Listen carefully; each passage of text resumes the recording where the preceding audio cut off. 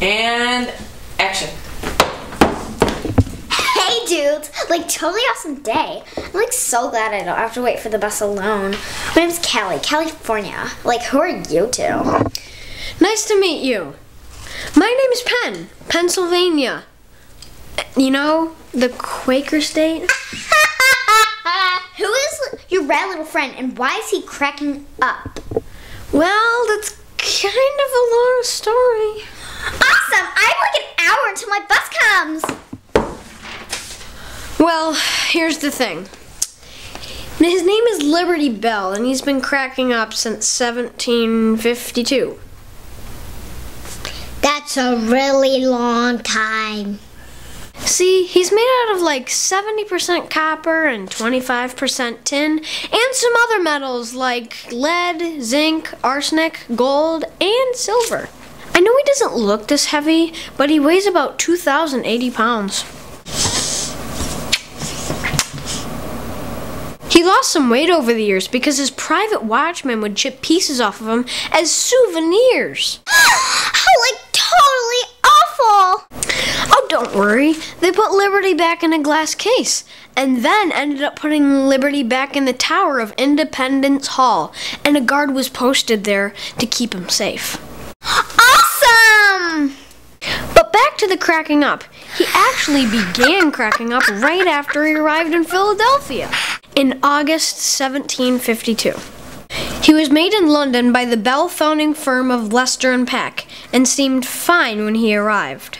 However, the first time they tried to ring him, he cracked at the rim. He was quickly taken to two local founders named John Pass and John Stowe. They were pretty new at this bell making thing. Old Liberty here was melted down and made into a brand new bell. Sadly, even in his new form, he could not produce the beautiful sound that was expected. Ding! So Pass and Stowe did a little more work on him. But get this, he started to crack. Again? Again. Why? I thought they fixed him. No one knows for sure, but they think it wasn't the right mix of metals. Bummer! Totally. So anyway, the crack grew enough that they had to stop ringing him. Aww.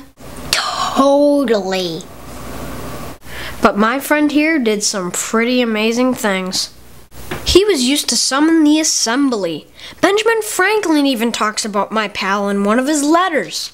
And when George III became king back in England, guess who was wrong? They used to ring him to summon people to worship and for public meetings. He was part of Abraham Lincoln's funeral services in 1865. Abraham Lincoln! And when Congress had a peacetime draft in 1940, Philadelphians took their oath before the Liberty Bell. What about the 4th of July? Woohoo! Actually, a lot of people think that he was rung at the signing of the Declaration of Independence on July 4th, 1776. He probably was not rung on that actual day, but he probably was one of many bells that rung on July 8th, 1776, when the Declaration of Independence was read. The reason so many people connect the Liberty Bell with the signing of Declaration of Independence is because of a story written by George Leppard in 1847. It's called The Story of the 4th of July. He said that an old bell ringer said on July 4th, 1776, morosely fearing that Congress would not have the courage to declare independence. Then, at the most dramatic moment, a young boy appears with directions to ring the bell. Ding! The story was widely reprinted and connected the Liberty Bell and the Declaration of Independence in people's minds. Don't believe everything you read. Totally. However, some people say it was first termed the Liberty Bell in the New York Anti-Slavery Journal in 1835. A great read.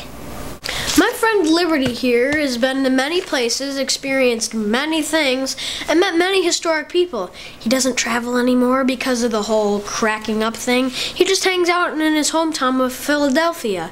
Speaking of Philadelphia, here comes our bus. We're off to see our good friend, Betsy Ross.